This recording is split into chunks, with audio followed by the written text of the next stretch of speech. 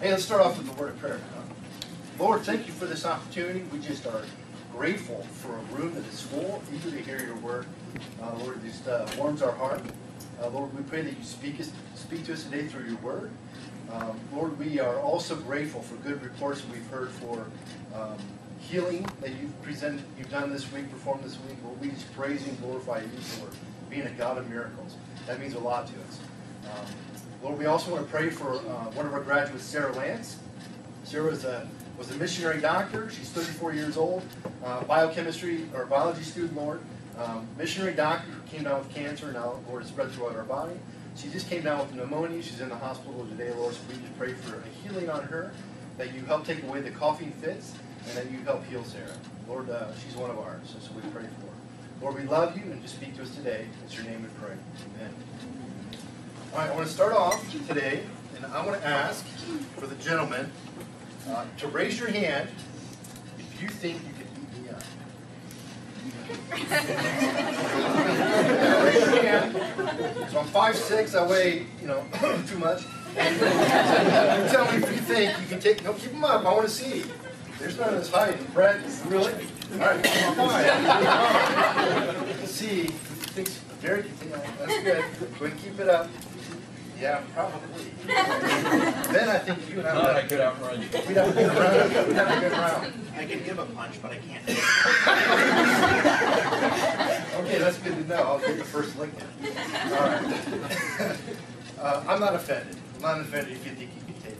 I'm just glad other ladies participated. I'm not offended, but sometimes I start to think about how we view Jesus. And I start to get offended, I think, of sometimes the way he's portrayed. Now, there's some paintings here on campus that are great paintings. If you've not seen the Warner Solomon paintings, you should go see them. But I want to show you some of these paintings here on campus. And if I say, what does Jesus look like to you, this might be what you think. This is one of the most famous viewings or pictures of what Jesus looks like. So the head of Christ. And it's just a wonderful picture. I mean, I've seen people looking at this painting and tears coming down their eyes when they see Jesus. Here's another one that you might recognize. This is AU owns this painting. It's here. Jesus knocking on the door of your heart. You can kind of see the heart in there. So all kinds of hidden things in this. But I put a background color to kind of give me a feel that I get when I watch this. Kind of a minty green kind of feeling. I kind of get that. And then if I say, Jesus, what does he look like to you? This is a lot of times what we see. Jesus petting sheep. And I've been reading the Gospels again this week, and nowhere in there do I see him petting sheep. But, he's usually walking around petting sheep. And this Jesus, I think I could take. Maybe not. But you start looking at Jesus, and sometimes I start to get offended. The Jesus that we think is this nice, always just nice. Was Jesus just nice? Why did they kill Jesus? He's too nice. And we start getting this view of Jesus, and sometimes it makes me think that, I don't know, I see some other things, another side of Jesus in Scripture, and that's what I wanted to do today, just kind of jump into the life of Jesus and see the way he really talked about himself at times. And sometimes what he says, we just kind of skip over and ignore. So I want to point to Jesus' own words, these words of power that he speaks, and this voice of authority that he has, and maybe change the way that we look at Jesus at times. So what I want to do is jump in. We're going to go see all these tattoos are off for you. We'll see how we do. But I want to jump into Matthew, book of Matthew. We're going to start just with Jesus' ministry. The first thing Jesus does when he goes into ministry is he fasts. 40 days, he doesn't eat any food. 40 days or nights. I've made it like 40 minutes before. 40 days without eating. Anybody gone 40 days without eating? I can't really imagine that. I have gone like one day, right? And I am so hungry at the end of that day. 40 days. And at the end of 40 days, that's when Satan comes to him. So he's at his weakest physically, and Satan comes to Jesus and starts to tempt him. And I just love the way Jesus, so he's at his weakest, and he says, Satan, get away from him. He speaks with authority. It is written, worship the Lord your God, and serve him only. And then that's in chapter 4. And then in chapter 5, he starts talking to the religious leaders of the day, the Pharisees. So the Pharisees, let's just face it, they're better than you. The Pharisees memorized the entire first books of the Bible. No? None of you? They look good. The Pharisees look good. And Jesus comes to the Pharisees, and in chapter 5, verse 20 says, "For I tell you that unless your righteousness surpasses that of these Pharisees, you're not going to see the kingdom of God." Basically, he says, unless you're better than these guys that look perfect, you're going to hell. Which really is saying, see these guys right here? They're going to hell. That's how he starts off his ministry, talking to the most religious people and saying, they're not going to make it. Then he takes it, and it doesn't matter who he's talking to, whether it's poor people or rich people. In chapter 6, he goes after rich people. Here's what he says in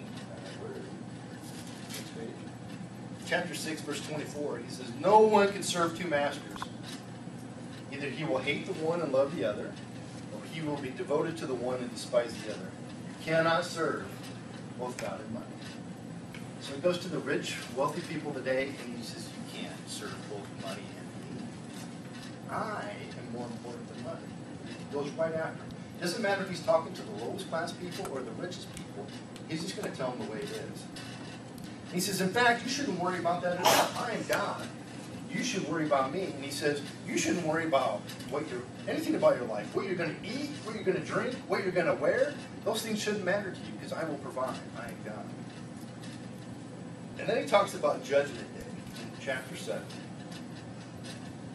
And this one really scares me. "Not everyone who says to me, 'Lord, Lord,' will enter the kingdom of heaven, but only he who does the will of my Father who is in heaven. Many will say to me on that day, 'Lord, Lord, we did not prophesy in your name, and in your name drive out demons and perform many miracles, or did we not do that?' He said, I will tell them plainly, away from me, I never knew you were."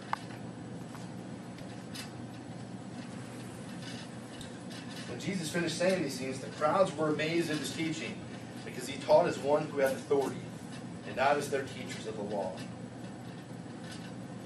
Chapter 8, we're just going chapter by chapter. Chapter 8, there's a big storm. And Jesus and the disciples are on a boat, and waves are crashing over, and the wind's coming, and the boat's rocking, and Jesus is sleeping. And they're like freaked out. And they're like, oh, what are we doing? We're going to die here. And Jesus wakes up, and he says, "Oh, you little faith, why are you so afraid?" And he just speaks out, and he's like, all right. And all of a sudden, the storm just settles down. The wind stops, and the seas just kind of calm down. And they freak out. They're like, who is this guy? He can talk to the wind, he can talk to the water, and they obey who he is. And then, also in chapter 8, Jesus is he's walking with the disciples, and they're in a city called Gadarenes, I think is how you say it. And there's two demon-possessed men. And they're walking, and these guys are creating havoc. People won't even walk down the street because they're so violent. They're beating up people. And Jesus walks up to these two demons, and they say, what are you doing here? Who's Son of God? It's the Son of God. And they're saying, what are you doing here? They said, is the time here for you to torture us now? Before the appointed time? So they just are freaked out. And in the name of Jesus, they are petrified. And I think so often we walk around, we talk about Jesus, and we're just awfully cocky around him. We want to kind of give him advice every once in a while. I think you shouldn't have said it this way, Jesus. I think you should have done it this way.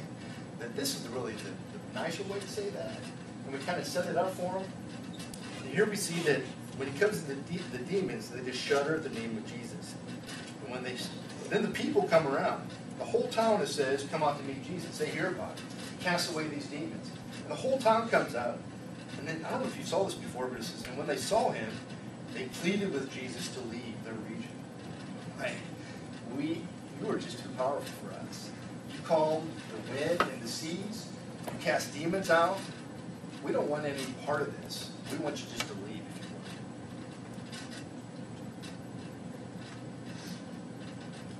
Chapter 9, Jesus comes. They bring on a stretcher a paralytic, guy paralyzed to him. Jesus just looks down and says, get up, pick up your mat, and walk out of here. guy gets up and does it. Now imagine if we brought in somebody today who's been paralyzed, you know them their whole life, they've never been able to walk. And they come in and I say, get up and walk. And they stood up and walked. Just imagine how freaked out you would be. Rob, you wouldn't think you'd beat me up anymore if I was able to do that. The power that he had, just get up and walk out. And they praised God who had given such authority to men. All right, chapter 10. Jesus says some really harsh words in chapter 10.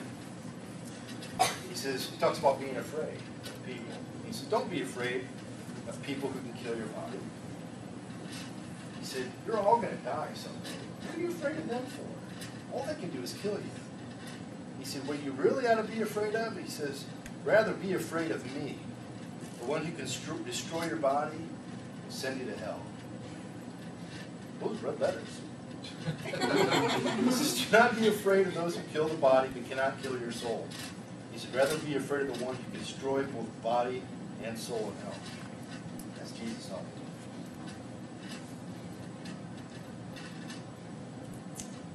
And he goes on to say, whoever acknowledges me before men, I will also acknowledge him before my Father in heaven.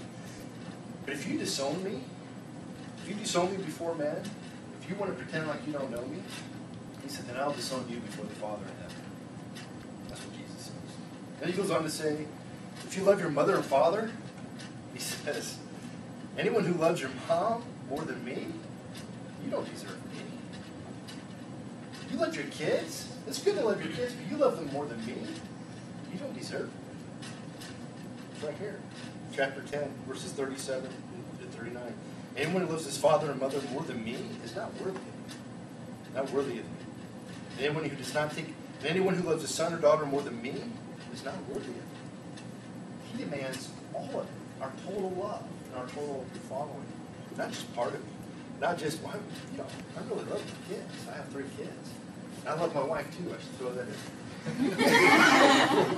But Jesus says, Wallace, if you love them more than me, that's not enough. You're not worthy of me. You should know how much I deserve your total following. Then he says, anyone who does not take up his cross and follow me is not worthy of me. He says, if your stuff matters to you more than me, if your sin matters more to you than me, you don't deserve me. And I'm not going to play second fiddle. I'm not going to beg you. He said, I deserve all of you. I am that glorious. He said, I am that good. I'm that powerful. You should fear me. You should follow me. You ought to fear me, he says. Fear the Lord is the beginning of wisdom, God says. Then he just talks about entire cities. Chapter 11, verse 24, he says, he's talking about different cities. He said, I've done miracles in these cities, and they still don't follow me. He doesn't get it. It's like I tell them about me, and they don't follow me. So he says to these cities, he names several of them, entire cities. And he says, I tell you that it would have been more bearable for Sodom, the city that he destroyed, on Judgment Day, than it's going to be for you. Entire cities, he says, you wish you were Sodom and what I did to them, and what's going to happen to this city on Judgment Day.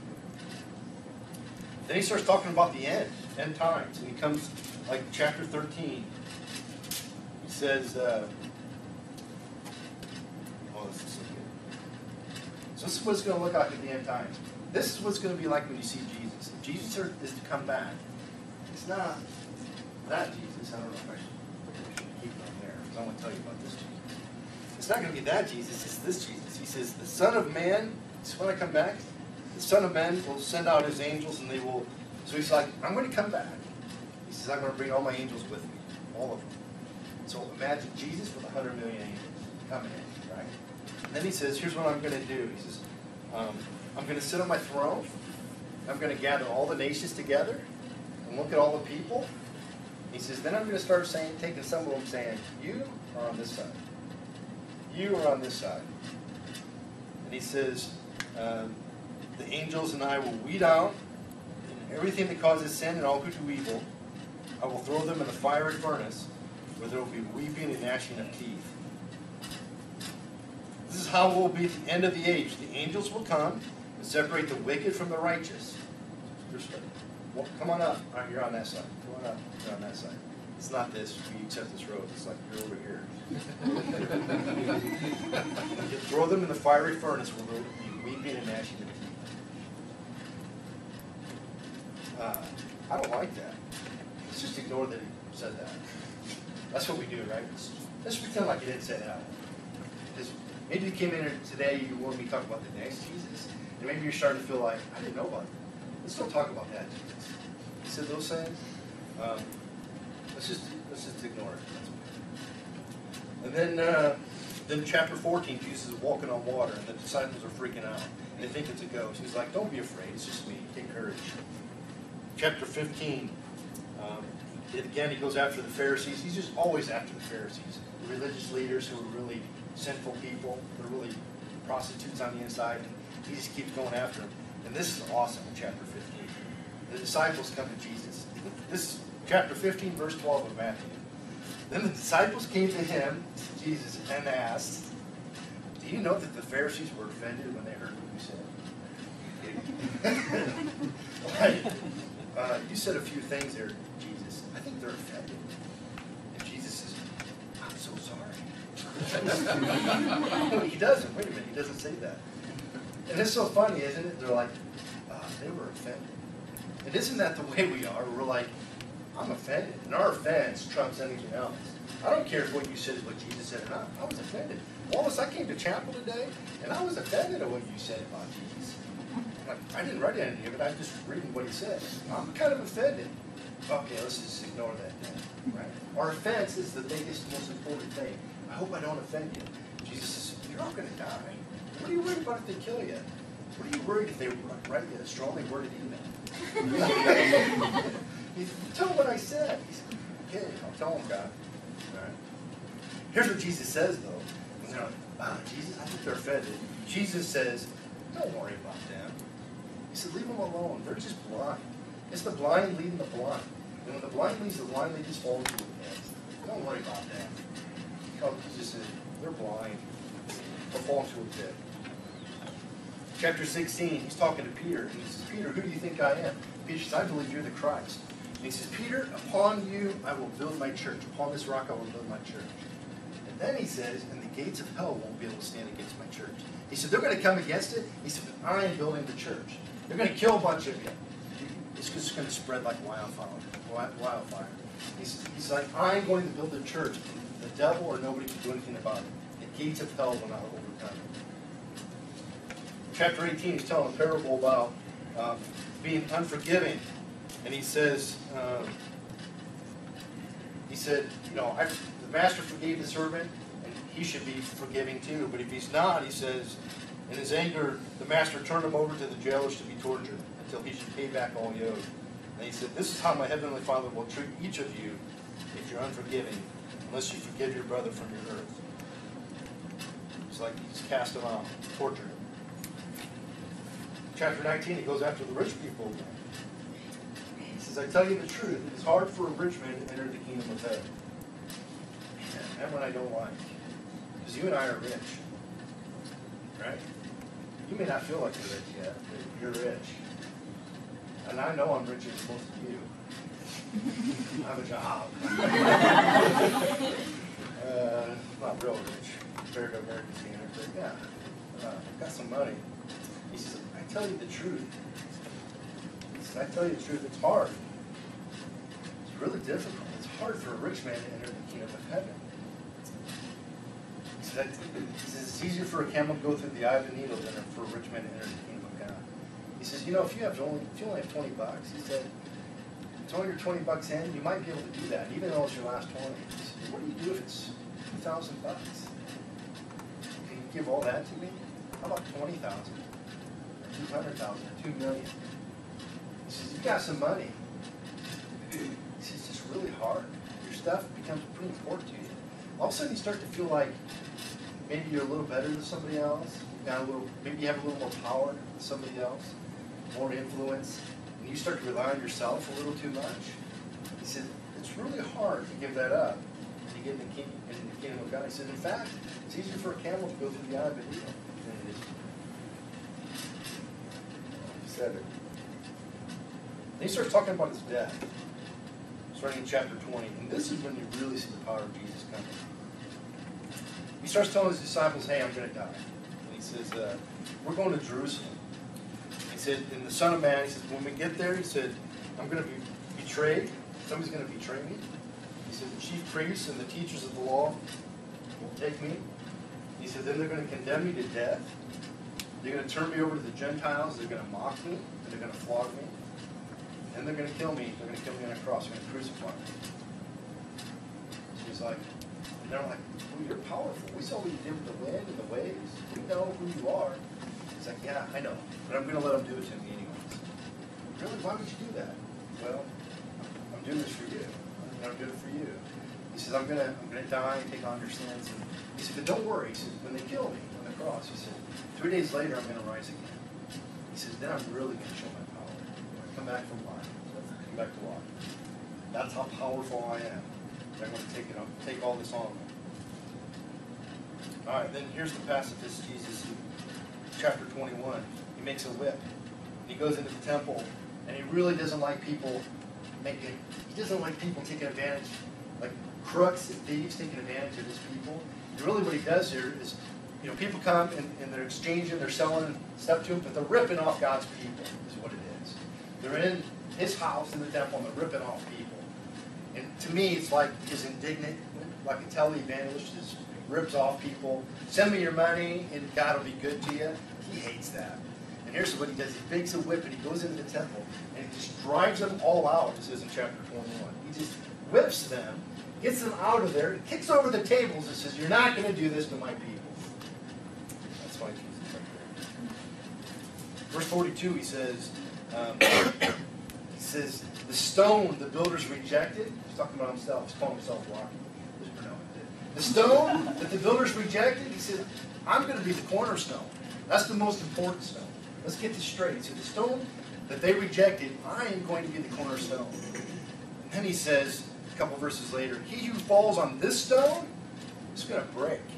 Just broken to pieces. It's like a piece of china. Falls on this stone, just destroyed. Just breaks apart. And he says, and on whom this stone falls are just going to be crushed. He's like, I am so strong. I am the cornerstone, the foundation piece. And people who smash up against me just get destroyed. Nobody can stand against me. Then he goes to a parable about a wedding banquet. And he says, this is not a wedding. Ken and Ryan, I hope this isn't like your wedding. But there's a wedding banquet. And they invite people and nobody comes. So the king just gets angry. He goes off and he goes and kills all the people who will come. And then he burns down their city. The babies they were murdering people too, it says. And then he goes and invites other people and they come. And somebody comes to it and they're not wearing the right wedding clothes. And Jesus says, he's like, friend, how did you get in here without your wedding clothes? And the man was speechless. And the king told the attendants, tie him hand and foot and throw him outside into the darkness where there will be weeping and gnashing of teeth. For many are invited, but few are chosen. That's not just a wedding, it's talking about it. Then he goes back at the Pharisees in chapter 23. This is where he's like, woe is you. I like that, whoa. It's like, whoa, whoa, whoa, whoa. That guttural just make you feel sick. You ever felt that way? Oh man, I feel bad for you. I'd hate to be you right now. Whoa, woe is you. Woe is you, you teachers in the law, you Pharisees, people who would look the best, most religious. You're hypocrites. You shut the kingdom of heaven in men's faces. You yourselves do not enter. You're not going to get into heaven. Nor will you let those who are trying to be like you into heaven.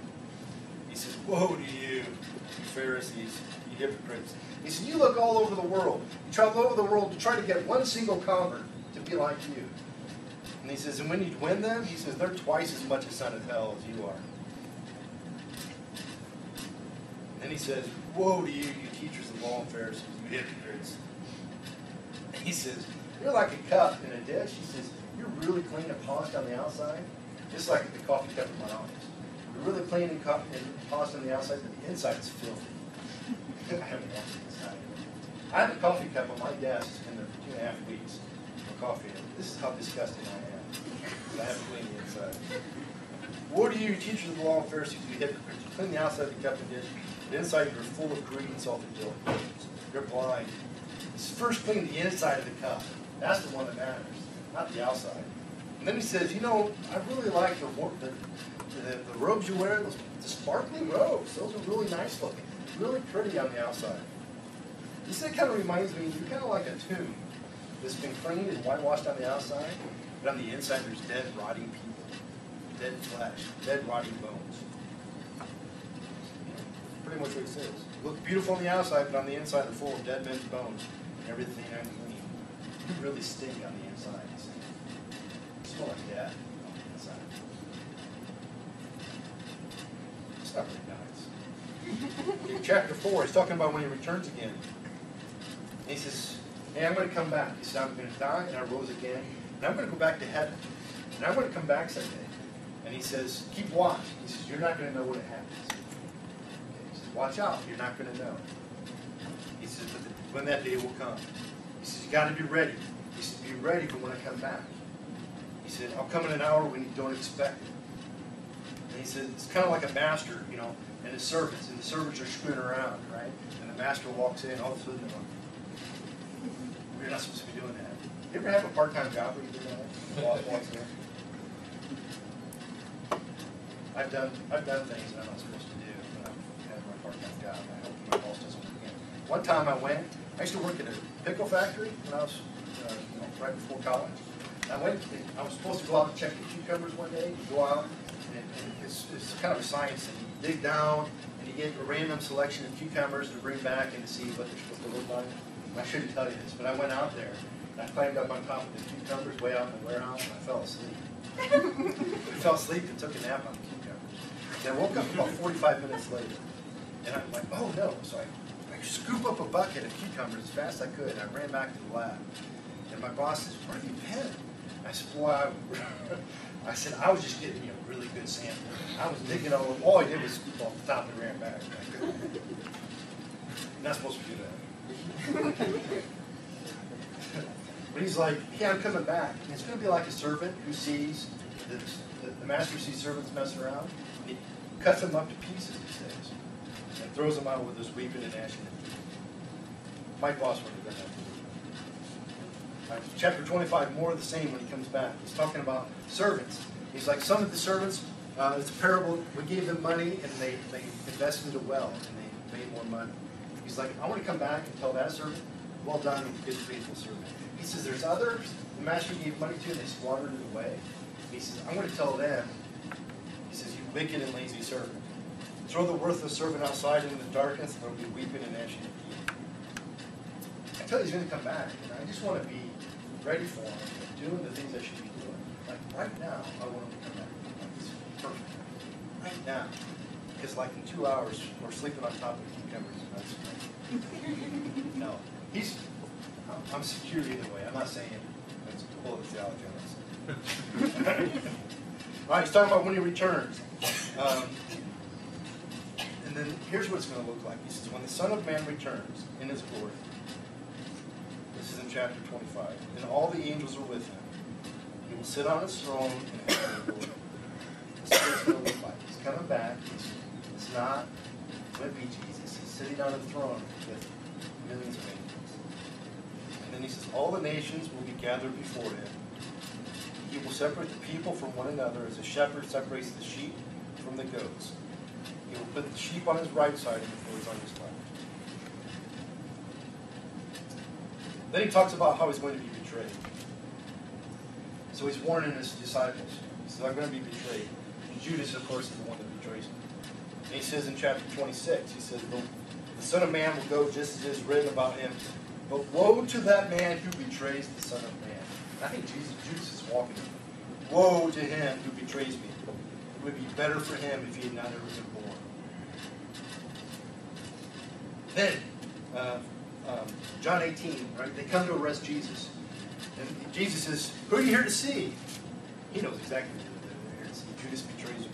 Who are you here to see? And they say, we're looking for Jesus. He's like, oh, I'm he. And I just love what John 18 says. The whole army just falls down. They back up and they fall down to their faces and recognize who he is. why don't you get up? Why don't you get back up? I know you're here to arrest me. And Peter grabs his sword. Peter reaches out and cuts one of the guy's sword off. Cuts his ear off. Jesus looks at him. No sword. He's like, Peter, what are you doing? And he says in verse 42, put your sword back away. For all who draw the sword will die by the sword. Peter, don't you think that I can call on my Father? He'll bring 12 legions of angels if I want him right now. He's like, I've got this.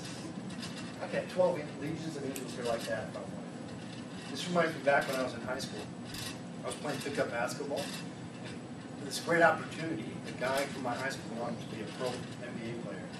Scott Skiles is his name. He holds the record for the most assists in one game in the NBA, 30 assists. When he comes back and he's playing for the Orlando Magic, I'll be on his team and pick up basketball. And he's guarding his guy, you know, he's just so much better than anybody. You know, it's just unbelievable how much better he's than anybody I've ever seen. And we're playing, and this old guy comes driving on the court, you know, and he's guarding him. And this guy starts dribbling this way, and like I was taught, I'm guarding my guy, and I kind of help out a little bit and come back. And he looks over and he says, I've got this. Don't worry about helping me. I just thought, of course you do. How stupid am I? No, I'm not comparing Scott Skiles to Jesus. Skiles did some other things in our Put your sword back in place. Then he goes before the high priest. Right? He's arrested. He's before the high priest. And he tells him, Jesus tells the high priest, in the future you will see the Son of Man sitting at the right hand of the Mighty One, and coming in the clouds of heaven. How he describes himself.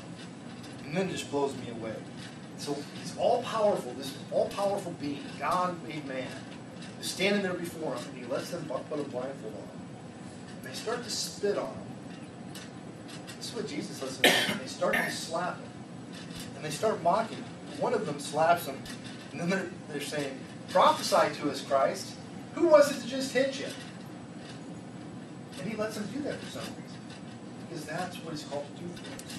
That just blows me away. And then the mocking continues. They take him away. And then they strip him, and they put a scarlet robe on him. And they're mocking him. They twist some crowns of thorns. They put this thorn bush on his head. And they push it down. They put a staff in his right hand, a stick. And they knelt in front of him, and they mock him. Hail, King of the Jews! And then they spit on him. And then they took his staff from him, hit him on the head again and again. So the thorns would be driven in, and blood would come down his face. After they mocked him, they took off his robe and put on his own clothes. And then they took him away to hang him on the cross and crucify him. So he's on the cross. He's hanging there. And people are passing by, hurling insults at him. They say, they're shaking their heads and shaking their fists at him. You know, hey, save yourself. You said you'd come down, and 3 days later you'd rise again and build the temple. Show yourself. Come on down from there, big guy. If you're the Son of God. And then John 2, I just love what he talks about. Jesus is talking to his disciples. He's like, look. Destroy this temple and I'll raise it again in 3 days. He's like, go ahead and kill me. But I'm coming back in 3 days. Just watch. I'm going to come back. So Jesus dies on the cross. 3 days later, he comes back to life. Now that's power. And I love how he does it. The women go to the tomb and there's an angel and say, he's not here. So they go run and they're going to go tell the disciples. And they're running away in chapter 28 of Matthew. I love chapter 28. And I hope you love it too. Jesus is risen. And they're running out. And I just love this part for sure. So the women hurried away from the tomb, afraid, yet they were filled with joy. They ran to tell the disciples. And suddenly, Jesus meets them. He says, greetings. Hi there. Man, that's Clint Eastwood right there. Greetings. All right, and then here's how Matthew 28 ends. Jesus says, man, I'm powerful. And he says, all authority in heaven and on earth has been given to me. All authority has been given to me. Therefore, he says, here's what you're supposed to do. Go and make some disciples of all nations. Go and tell people about it. That's what you're supposed to do. Go tell people about it. Baptize them in the name of the Father, the Son, and the Holy Spirit. Baptizing means just dumping them under the water. Dumping them. Just fully immersing and fully making them mine. Not just a little part of them, but just dunk them all the way out of the water. Make them mine. In the name of the Father, Son, and Holy Spirit. He says, then I want you to teach them to say these few magic words to get into heaven. He doesn't say that. He says, teach them to obey everything I have commanded you. What are you supposed to do? Just obey everything I've told you. All of it. Okay? Don't just take some of the words you don't like and say, well, that part we're going to ignore. So what I'd really like to encourage you today is just to think it all matters. They're all some aspect of Jesus. The compassion of Jesus, there's plenty of that here too. Right? He loves you. He was compassionate with people. He loved people. He was nice. But he was also a Jesus that knew who he was. And didn't want to be so nice to people that they didn't see who he really was. He wanted to tell people, this is who I really am. Okay? Take me or leave it. You love your mom too much? More than me? I am all powerful and I deserve it all. He's not mixing words here. He's saying, I am that person. I am God made man. And he says, and surely I am with you always to the very end of the age.